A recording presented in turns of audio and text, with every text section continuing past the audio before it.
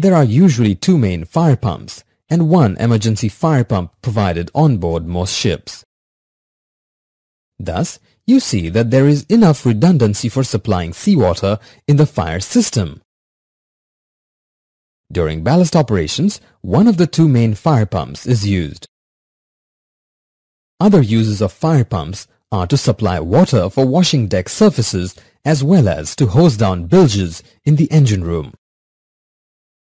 The emergency fire pump is located in a remote location away from the engine room. The power supply can be from the emergency switchboard or by an independent diesel engine. This ensures operation of the pump even if there is a fire in the engine room resulting in a blackout. The fire pump draws water through the strainer from the main sea suction line. One discharge of the pump is connected directly to the overboard valve to regulate pressure, and the other supplies water to all engine room hydrants and deck services. There is an isolating valve located on deck to provide water on deck. When this valve is closed, the water supply to deck is cut off.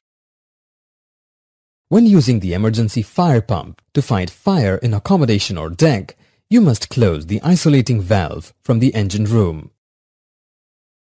This prevents loss of pressure in the fire line through the main fire pumps and valves in the engine room.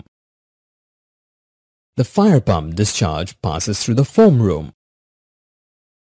The main fire line draws foam solution either by educating or by pumping if required. When the fire line carries the foam solution to the foam spreaders or turrets, it mixes with air to produce foam. Seawater freezes in very cold climates. The drain cocks provided on the fire line on deck drains excess water when not in use, preventing blockage or damage to pipelines due to accumulated water.